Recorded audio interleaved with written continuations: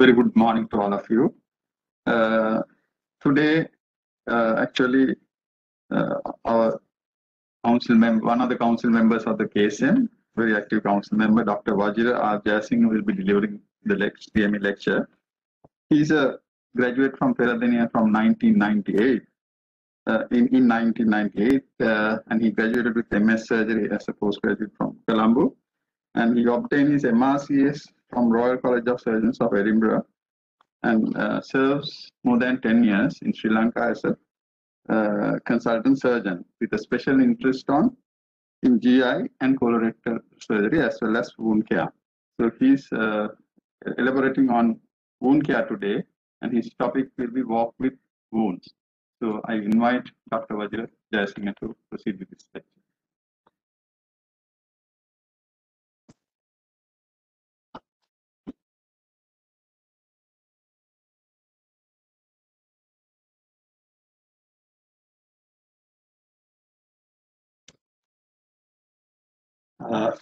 Good morning, the President and the Council members of KSM and my dear colleagues. First of all, I thank the Candy Society of Medicine to pay me this opportunity to talk about this dilemma to the doctors. Actually, wound is a dilemma because nobody loves wounds. We may like to see the acute wounds, but not the chronic wounds, because it's actually really a dilemma. So we'll see how does the wound to be deal with. Wound is a break in the skin. The skin is the largest organ in our body, which gives us the protection from the external environment, and it can be breached by, we all know, physical, mechanical, or thermal damage. And interestingly, as a result of some underlying medical or physiological disorders. Right. So these are the common things. The mechanical damage, we all know there are abrasions, grazes, and interestingly, what we made as surgeons or doctors, the wounds which we made, and sometimes by somebody else with bullet or gunshot or penetrating injuries, and by animals. Physical damages, we all know that it's a pressure ulcers. It's a very common thing. And thermal damage, nothing much to talk about with the medical personnel. So medical or physiological disorders, arterial and venous ulcers, we all will be familiar with. But in addition to that, there are some autoimmune diseases which causes ulcers, and endocrine and dermatological conditions, hematological disorders as well, and some wounds associated with some systemic infections, and malignancies also can present like ulcer, and also the neuropathic ones. So these are the common causes and classification. So let me see how is the epidemiology is. Pressure ulcers, they are common, and they occur usually in 9% of hospitalized patients. So usually during the first couple of weeks in the hospitalization, and nearly 3% of ICU patients, because ICU care is much more better than the ward care, so it is less.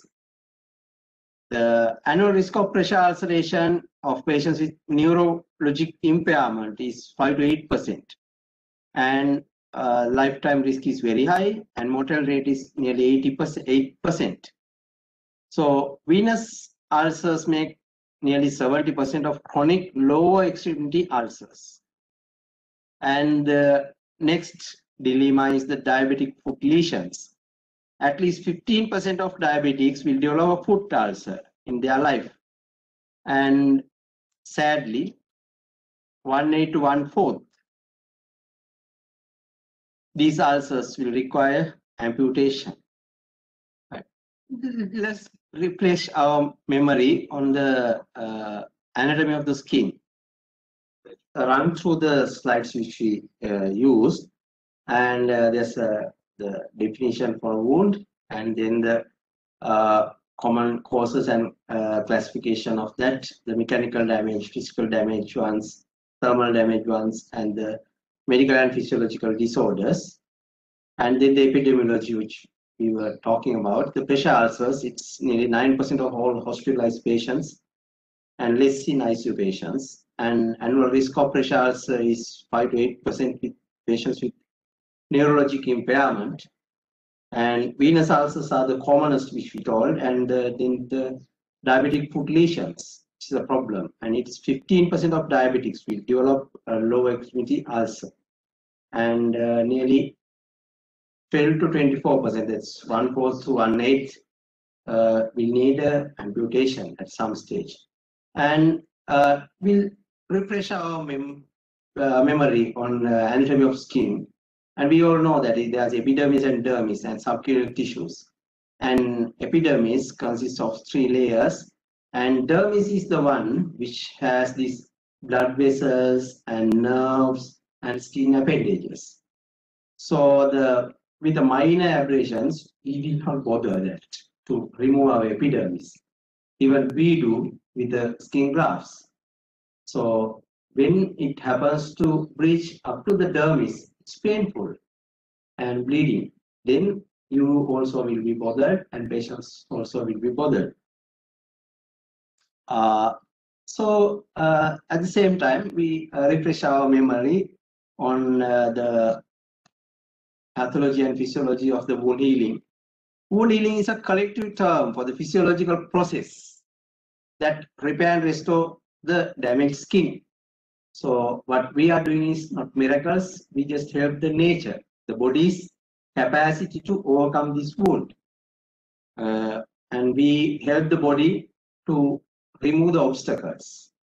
So this healing involves the complex of release of molecular and cellular and chemical changes, which we all know that inflammation followed by proliferation and granulation, and then remodeling and re-epithelialization with repair. So the wounding and healing involves whole body's response, not only the wound. It's useless to look only at the wound. We have to see the patient as a patient. So the individual patient should be assessed and treated as a whole patient. So this is just a flow chart to refresh your memory. The wounding, which will release some eicosanoids, and then platelet activation, it will give rise to inflammatory reaction, and thereafter fibroblasts and the lymphocytes and macrophages, they do 2 roles, and at last there's a balance between the collagen synthesis and collagen lysis. And at the same time, repair goes on the other side with epithelialization, and at last somehow one of this side will win the battle. So if the healing part wins the battle, wound heals. If not, it will proceed to a chronic ulcer. So the acute wounds, acute wound, it just heals within few weeks. Right? If acute wound does not heal for more than 4 to 6 weeks, and if it proceeds beyond that, then it will automatically fall into the chronic ulcer category. So the chronic wounds are generally characterized by persistent state of inflammation. So it's an inflammatory process going on, which prolongs and interrupts the healing process. And it heals by the secondary intention. And there are some wounds which are non-healing wounds. When non-healing wounds, when we don't achieve the healing process, it's become a non-healing wound. There are some wounds which will never heal. The etiology, it's easy, didn't heal. That's the problem. If it heals, nobody bothers. Didn't heal means diabetic, infection, drugs, some drugs, nutrition, then tissue necrosis, hypoxia to the wound, excessive tension to the wound, and another wound in the same region. Another wound means in another structure other than the skin, and the low temperature. These are the common causes. Then there are some specific ones. arterial venous insufficiency, all medical personnel know, and lymphedema. Sometimes some of us miss that. And neuropathic ulcers and pressure ulcers, it's common. Neoplasms. Radiation also gives rise to. Nowadays, we see some because now our oncological part is developed and there are a lot of patients who had radiation. So atheroembolism is another one, and pyedoma gangrenosum, sickle cell, anticoagulation, actinomycosis, and some conditions like calciphylaxis and necrobiosis lipotica. These are the other etiological causes, not common, but it can be. So the factors, what factors affects the wound healing? So they generally, the general and physical, psychological health, right? So remember that psychological health of patient is also important in wound care. Then his treatments, systemic or local treatments, and nutritional and hydration status, right? Hydration status is also important. The type of wound, the location of the wound, and the depth and the extension of the wound, and the damage to the deep tissues are important in wound healing. These are the factors which affect the wound healing. And then the temperature of the wound and the region of the wound. Then the moisture level and the pH balance also affects. Then the commonest thing which we all know, the colonization, infection. Then the blood supply to the wound and wound bed and surrounding area, and the edema of the surrounding area. Then the disruption of their normal sleep pattern, which we usually do not think about, like the psychological aspect. This sleep pattern is also affects the wound healing. History of smoking and alcohol consumption. As for all the medical conditions, for the wound also, it is very important. So medications such as steroids, we all know, and immunosuppressants also affects the wound healing. Then the environmental factors. So what should we do when a wound patient with a wound comes? Beyond looking at the wound only, you have to look at the patient, as we discussed before. So there should be a good, thorough patient assessment, right? It's a holistic patient assessment which should include the physiological, psychological, and social aspect, not only the medical side of the wound. Physiological, psychological, and the social aspect of this patient as a whole. So the wound, etiology of this wound should be established by thorough examination, and after a good history and everything, we have to establish an etiology for this wound. Otherwise, we are lost. We don't know what to do with this wound. Then, when planning care, the clinician must take into account the patient's circumstances and wishes and the overall goals of the treatment. Right? Patient should have a good wish. I have one patient, he drops into the ward time to time. Whenever we try to do something good for the wound, this patient vanishes. So it's a hingannagi tuwali. The patient's intention is also very important. Now we know that he comes to get something from the hospital and run away. So no point trying with all the assets we have in that type of patient. Right. So the patient's goal and family's affordability and their environment, social, everything is important in this wound care. Because I met some patients, they have chronic wounds. Some with great efforts, we will be able to achieve some kind of healing. But the problem is that patients' access to the medical facilities and patients' affordability and families' other commitments and problems. So then we have to take another decision. The following information should be documented in the initial assessment. So it's not just writing a prescription and send the patient away. They should have it's a chronic problem like hypertension, diabetes, and ischemic heart disease patient, we all have to have a good record with this patient. That only helps us and the patient to overcome this chronic problem. Right?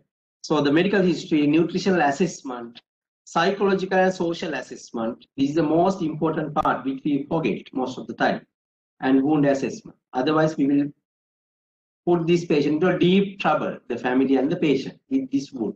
Rather than the wound, they will face other problems. Right.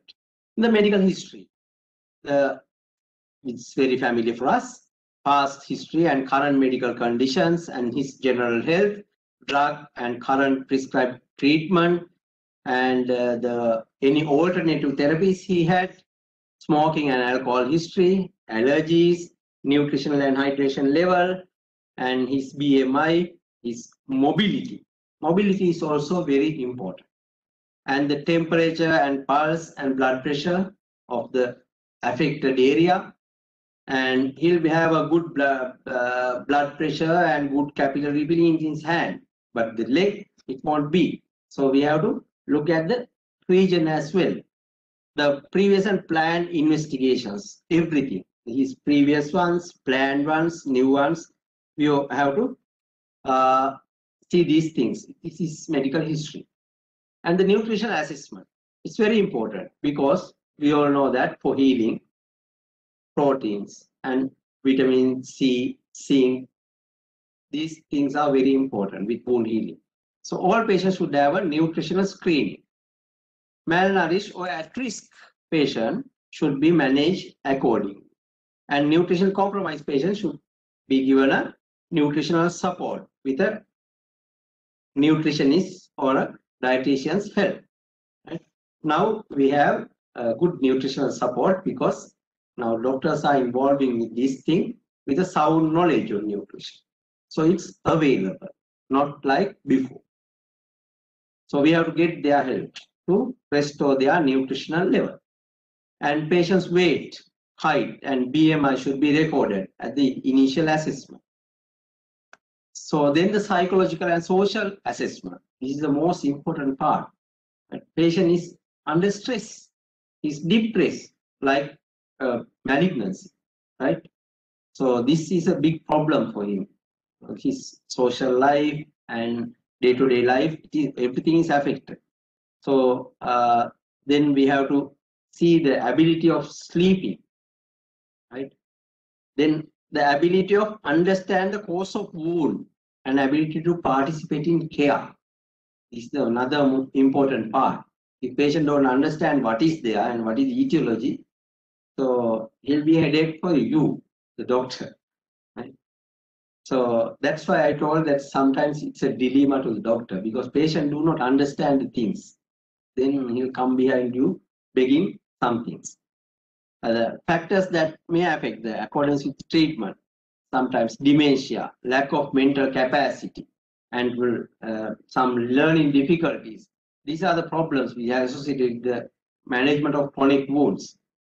Pathetically, a lot of patients with chronic wounds will have a lot of social problems. Their affordability is very low. These are the common problems in our country when we manage the wounds.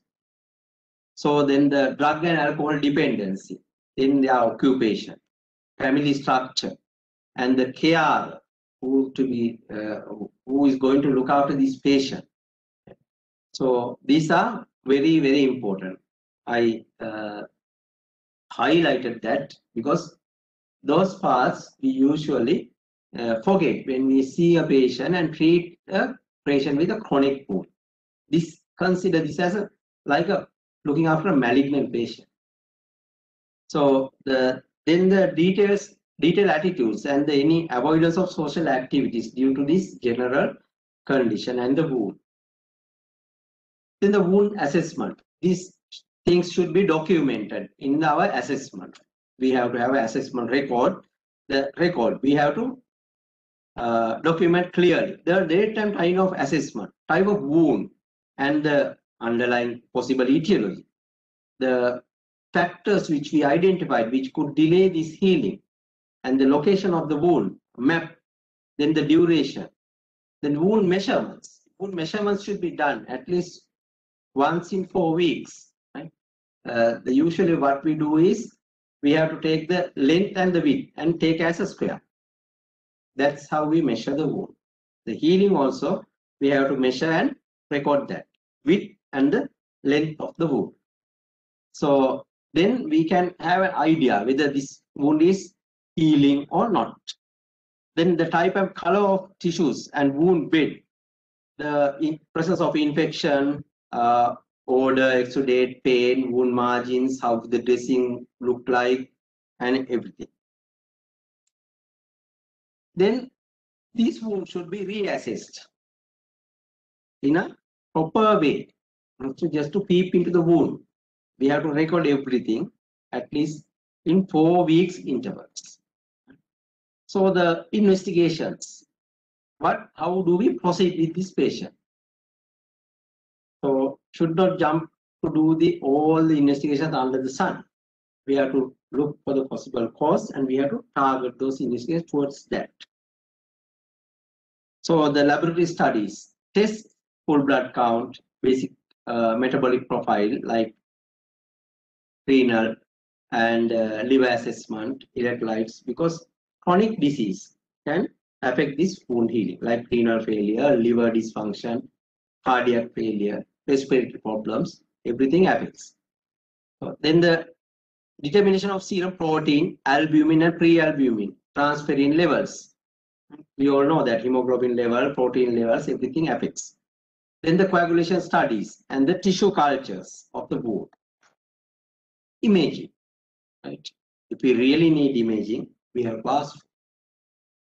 It can be ranged from the plain radiography to CT to MRI, or a vascular ultrasonography to the vascular mapping or angiogram. Sometimes a bone scan we may need to exclude osteomyelitis. And then we have to perform a biopsy for the suspicious wounds. And then the vascular lab investigations. There's a medical management for this wound. And we all think it's a surgical part. No, combined thing. It's also a multidisciplinary approach, as we talked about before.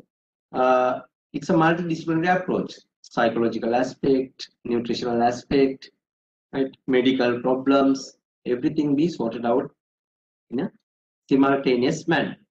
So the assessment of patient, nutritional assessment, ensure adequate oxygenation. We have to replace the good volume replacement. Hypothermia should be corrected, and sympathetic vasoconstriction, if it is there, we have to address those things, and then we have to ensure the adequate nutrition, and we have to treat the infection and irrigate the wound and keep the wound clean and provide a moist wound bed. This is the most important part. So what to do? If patient comes with a chronic wound, we have to identify and treat the cause. And on the other hand, we have to identify the patient's social circumstances. And it's a family-centered concerns. Then we have to determine the ability to heal this wound. There are some wounds which healable. There are some wounds which can maintain, right? The other category is non-healing wounds. So we have to discuss with the patient and we have to tell the family, this is the plan. This wound is going to heal. This wound, chances of healing are there, but we have to spend this much. So we'll go ahead with the healthy wound. And the next category is non-healing wound, can't help, right? But still you can live with this wound. So then the local wound care, according to the wound and the decision, we have to go ahead. So the healable wounds, adequate blood supply to heal and treat the cause. So we have identified the cause and it is treatable. So it's healable wound, maintenance wound. Mostly it's either the patient cannot or will not adhere to the plan of care, or healthcare system do not have the facility to associated with this wound. So then we can't help. There are options, but it's not available. So nearly 25% of the wounds are like this. Right? So we have to go ahead with the healthy wound and a good lifestyle. Then non-healing wounds. Nearly 5 to 10% are like that in that category. Mostly due to inadequate blood supply to that part, which cannot be restored, or cause that cannot be corrected. Right? Something like terminal cancer and chronic malnutrition, which cannot be corrected with a negative protein balance. These things are there. So this is how we assess the wound into 3 categories. So the next thing is wound dressing. We all are fascinated with the wound dressings, but we have to know how the wound dressings are. Right? Because a lot of people will come to you and introduce thousands type of wound dressings. This is the best. Right? It is so we have to know what is the best for my patient. So we will see. The following characteristics should be considered when choosing the wound dressing. Right? So there's not the best wound dressing. There are better wound dressings for some wounds. So wound dressing should have the ability to prevent penetration of capillary loops, because there's a healing process going on. And if capillary loops penetrate into our dressing, next time we will hurt the wound and lot of bleeding. Right? So it should be hypoallergic. Otherwise, there's another problem. On top of the wound, there's an allergic condition as well. So hypoallergenic wound dressing should be there. Should be sterile and have a long shelf life. If the wound dressing shelf life is shorter, be difficult to afford that. It should be cost effective. This is the most concerned part in our population. Even 1,000 rupees is a big money for a lot of people. So most of the wound dressings are expensive. Something more than 1,500, ranging from 1,500 to 4,500, which is for about 4 to 5 days. So imagine for a month and then for a long term, how does this patient going to afford? Cost effectiveness and have an evidence based one, right? Not the, should be at least level 2, right? Not the level 4 one. And because some people will tell that person is using, he told this is good. Right? So it's a very lower level evidence. Maintain the high humidity of the wound and optimal pH and wound dressing at the wound and the dressing interface. Then it should be able to remove excessive exudate and the toxic components which is formed in the wound bed, and it should not release toxic chemicals to the wound or particles or fibers. Then otherwise it will act as a toxin or a foreign body to the wound, right? So this wound dressing should allow good gaseous exchange, right? And it should provide a good thermal insulation, and it should be impermeable to bacteria and free from particulate or toxic contaminants, and it should allow removal without causing additional trauma to a wound. Otherwise, we will renew this wound like renewing the library card. So it should be comfortable to wear and ensure the wound remains moist with the exudate but not macerate. Right? Then the surrounding skin also get into trouble. Right. So after the debridement, apply a moist saline dressing because wound need a moist wound bed. Isotonic sodium chloride gel is the best. Right? There are some things which are familiar with the names, so that's why I include those things. Not to promote anybody, but you to get familiarized what type of thing is this, the sodium chloride gel. Then hydroactive paste, right? The optimal wound coverage requires wet to damp dressing, and which support autolytic debridement, absorb exudate, and protect surrounding normal skin. So there are some polyvinyl film dressings, like we all know that Tegaderm and Opsite, they are the commonly available ones, it is semi-permeable to an oxygen and moisture, but it's resistant to bacteria. Right? We can see the wound through this dressing. For dry dressing, dry wounds, hydrocolloid gel dressings are the best.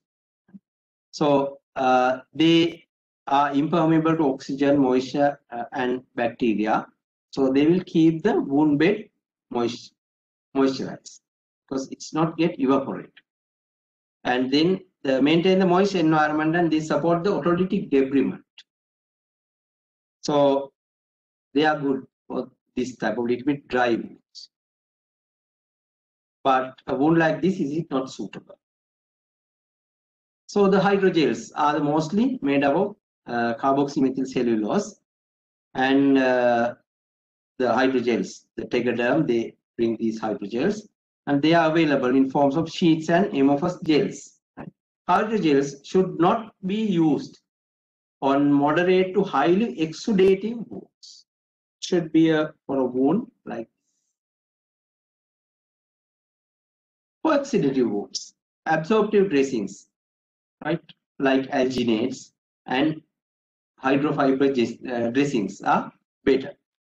So they are available in rope forms, which is useful for packing the wound. This wound is deep, so can pack them.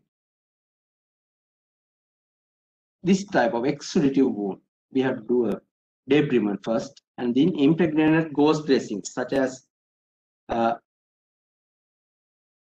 right, May-salt, and these are useful, but we have to change them frequently. They are costly. We need them frequently. These are the problems. Right? Sorry. For infected wounds, silver dressings are better, right? I don't say it's the best, but they are better. So there are silver mesh dressings and several things. They are better for these infected wounds. So just to have a summary, alginate dressings, they are highly absorbent and useful for wounds with copious exudate, alginates. Hydrofiber dressings, useful in exudative wounds, like we saw before. And debriding agents, we all use some papo and this aloe vera, bee honey, these things. So these are, by experience, a lot of us know what happens with these things to the wound. So they are not accepted ones, but the papain is used with some dressings. So they are debriding agents. They are useful for the necrotic wounds as a adjunct therapy for our surgical debridement. Then the foam dressings. Foam dressings are useful in cleaning the granulating wounds with minimal exudate, not a wound like lot of exudates. So the hydrocolloid dressings, gels, right? They are useful for dry necrotic wounds, and hydrogel are useful for sloughy and necrotic wounds. Then the low adhesive dressings, right? Like Tegaderm pad.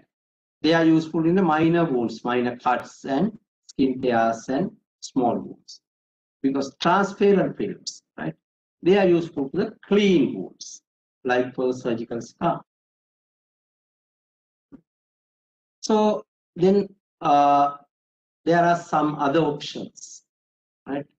So the topical agents like platelet-derived growth factor, some people are using, and still some publications are coming.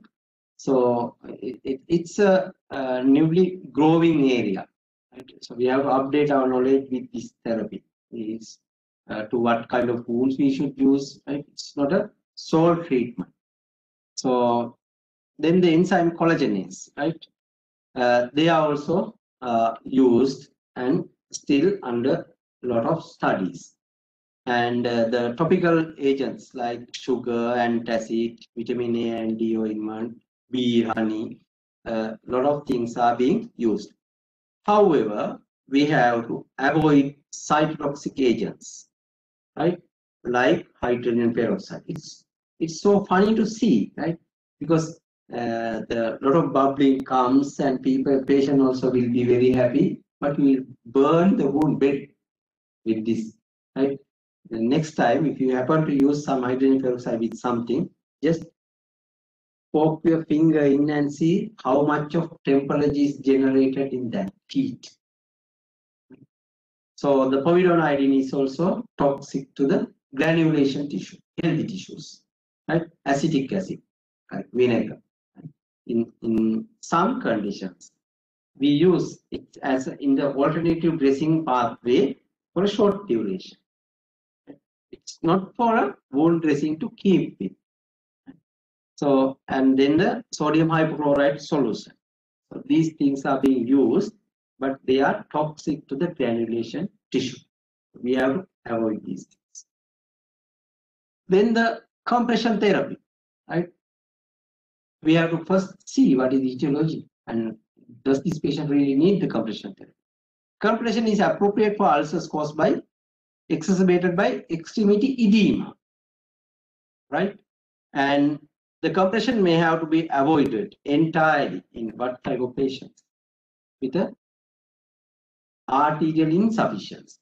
So before applying compression, we must confirm that there is no arterial insufficiency, right? Otherwise, we will put this patient into trouble, deep trouble, Kabbalim limit. So approximately 40 to 60 millimeter mercury of pressure is in the absence of arterial disease, and 20 to 30 in the presence of suspicion of mild arterial insufficiency. So we do not measure this pressure, right? For the juniors especially, this is what we have seen in the practice. Sometimes people will apply with the enormous pressure, right? Take a this compression bandage or a elastoplaster and then pull with their all the powers in the hand to wrap the leg, right? I have very bad experience one day.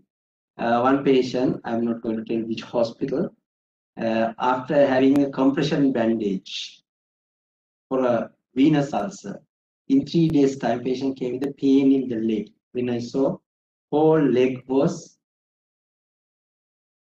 gangrene, right? Necrosis. We had to remove the leg. So we have to have a sound idea about the pressure generated by this compression. Right? So pressure ulcers. When we see these are not the venous ulcers, these are pressure ulcers in a immobilized patients usually we see, right? So it's if it is non-blanchable erythema in the intact skin, the pink color one, pinky skin. So this type of dressing, which we can see through, right? And next one is partial thickness skin loss involved in the epidermis and the dermis. So skin is lost. The cracking and blistering is there and shallow crater, and it looks like abrasions. And we have to clean it with saline and keep it as a clean wound. So full thickness ones with the subcutaneous fatty tissues are exposed. So all the skin is gone. It's a distinct ulcer with margins and deep crater.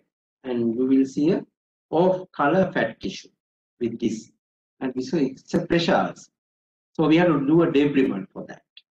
And we have to irrigate it thoroughly and apply appropriate dressing. Then the full thickness skin and loss of extensive tissue involvement. Sometimes we see these type of wounds. Then they need an extensive debridement.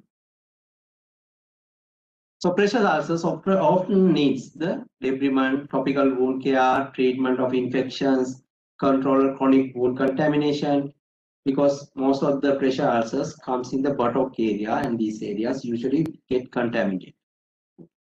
So positioning and useful support of the surface, we have to use that.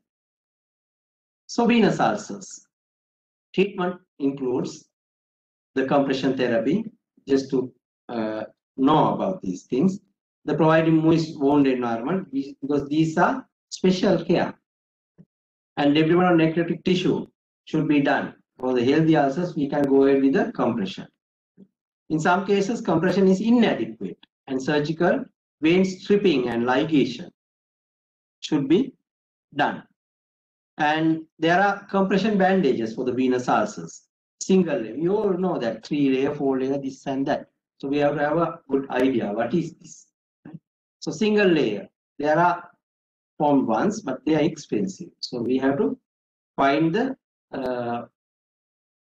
available type of compression bandages as alternative for these things. Single layer ones there are single layer tubular woven nylon or elastic bandage. Then the 3 layer one. 3 layer one, I put out a picture for you all to see the padding absorbent layer and compression bandage layer and cohesive compression bandage. So this how it look like. And this is the commonest 4 layer. 4 layer is non-woven wound contact layer. It should be permeable to the wound exudate, and 4 overlying bandages. Several types. The Propofol, they have a brand. I check the price. To be delivered to Sri Lanka, it's more than 8,000 rupees. So this set. So this is how it is. So impregnated wrap.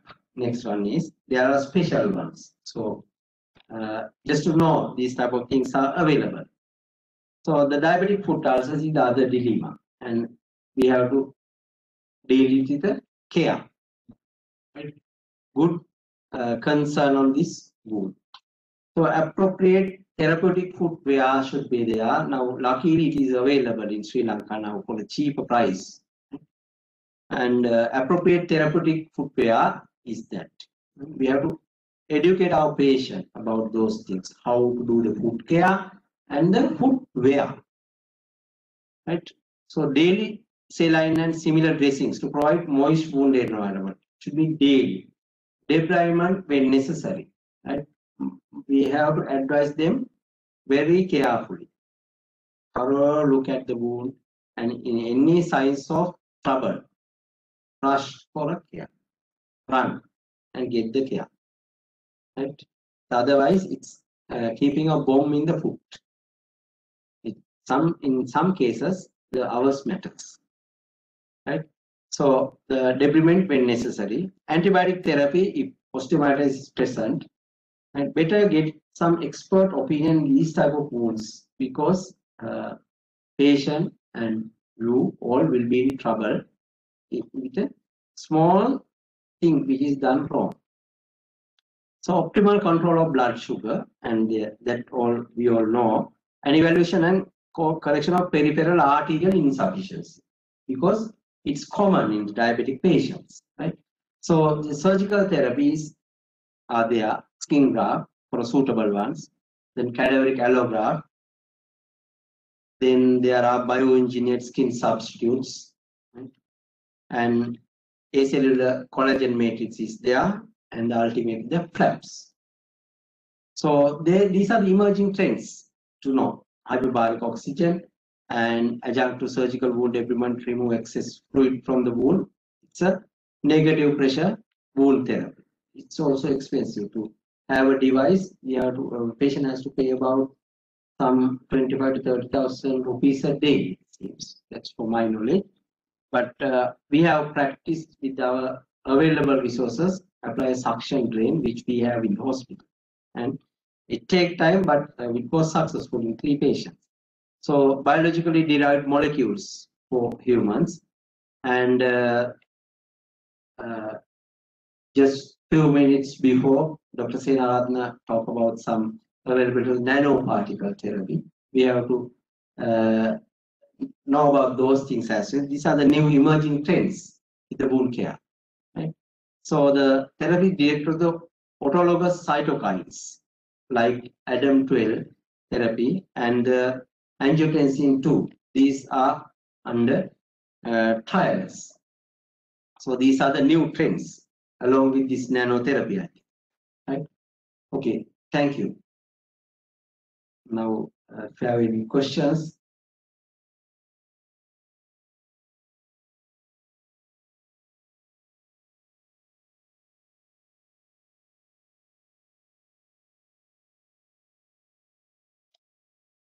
Thank you very much, Dr. Wajira R Jayasinghe. It's a wonderful lecture and very informative. And more than that, it's very cool and quiet lecture. Everybody can understand. Thank you very much, Dr. Wajira. I have a question. So if a patient comes with the chronic wound, the question they ask to the emergency department probably get the very acute wound. Doctor, how do you, could it be a malignancy? Yeah, that's why I told that we have to evaluate the wound thoroughly, and with our clinical knowledge, we know what are the types of malignant ulcers and how do they look like. So we can tell that at the glance by looking at it. With my experience, it is this type of ulcer. However, we have to investigate and see what is the cause. So until we come to a conclusion, I can't definitely tell you. Somehow we are able to manage this wound. So these are the things we have to do. There are a lot of things to do with the wound. So I think that gives answer. Secondly, usually the malignant ulcers we all learn in our medical career. It has a everted edges, rolled out with a firm base, and surrounding area is a bit hard, and there's a peculiar look for these malignant ulcers.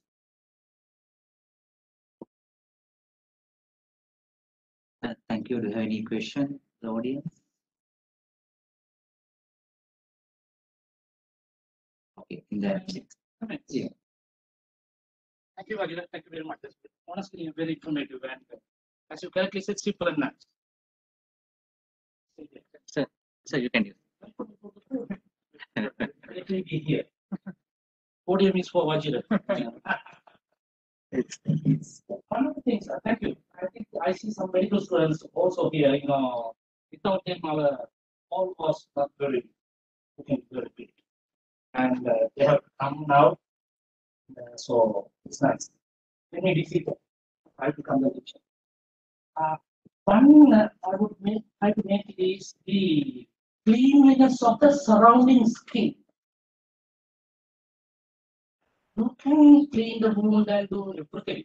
Just imagine a leg wound with a horrible looking skin which was never been washed for years and years. Everything is musty, and the pus, the blood, and everything is fluff, everything is metal there. And so I normally get it clean. I tell them, take a good shower and come, or give it a good wash and come. Use soap and water. I tell them, baby soap. That's my word. And to make it milder. And it does help because to get the skin to grow, the growing skin should be very clean and nice. So in addition, I would add up that in the lecture, and which in my experience work very well. And a good cleaned up surrounding skin. And a lot of time, I clean the wound. Right. Now I'm tired and I don't have time much now. So that's another one that I won't accept. Then the other one is the anatomy. You showed the anatomy of the skin. I would have gone a little deeper also to show there is blood vessel there, artery in the vein, there are nerves there are bones there, muscles there. So all those things can be involved. Having medical students come, please don't look at the skin, dermis and epidermis only.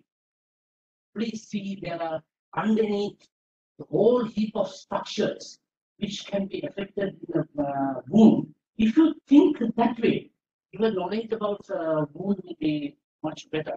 And so where to take the X-ray, when to take the X-ray.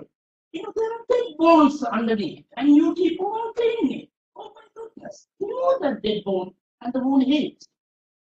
And the important thing, the registrars are around the cartilage. And please teach the SHOs also. when you do an amputation of the toe and things like that, for God's sake, remove that. Don't dislocate it and leave the cartilage inside. You have to get that cartilage part out. If not, the wound won't heal. Eh? I'm sure you all have seen. And loads of time, non-bleeding wounds, chronic wound counts, and you poke, amputation and we like the muscle and things like that. The muscle, all sorts of things. And you and through the cartilage, it heals. But so that's another one that I would like. Culture. When you want to do a culture, fortunately you didn't touch the antibiotic, right? And when you do culture, please take a deep culture. You clean the wound. I clean the wound first. Do a debris removal, whatever the way that I can. Then the remaining tissue, I'll take a culture. That process much better. Then you take a past culture from the start and do it, and that works well for me. And that's what is recommended also. The other thing is when the wound is healing, especially at the joints areas, please be careful about contractions. Now just imagine an ankle area, you have a wound and you do all sorts of things and heal the wound, and the foot is like this. Patient tries to walk after about 2 weeks when the wound is healing happily, she or he breaks the wound again because that won't hold. So please make some attention to your movement of the joint when you are healing the wound. MD Part 2 candidates, please don't cite the exam site without knowing that. Tendon, exposed bone are a body, and please don't expose it. If you remove the tendon sheath, you have done it. So when you do wound the precision and wound toilets and water etc., don't keep on scraping, super, and then the 3 days time tendons are dead. So please be careful about, be very meticulous about SHOs and the registrars. Please be careful when you do wound precision and give attention, lot of attention to tendon. One of the photographs shown by Dr. Wajira showed a tendon. That tendon is not going to survive. So you got to be very careful, very meticulous. Don't make it much better. So I like your words, but coupling lipid and dahin check on the Bona in nowadays. These are, I think, honestly, those were the things that we do also. So I hope everybody understood that single is versus also. Thank you very much. Thank you. Very informative.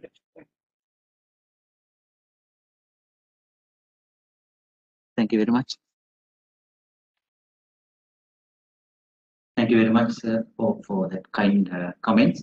I would like to invite Dr. Professor Manjula Artigale to hand over a certificate of appreciation to Dr. Wajira R Jayasinghe.